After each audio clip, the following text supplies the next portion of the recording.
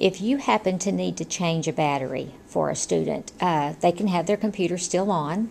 You're just going to close the lid and pick the computer up and walk it over here to where the battery changing station is, and there is a plug-in right here.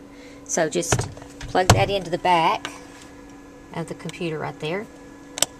Flip the computer over, unlock the battery and change it, and then unplug it and take it back to them. And that way you can change the battery without ever having to turn the computer off.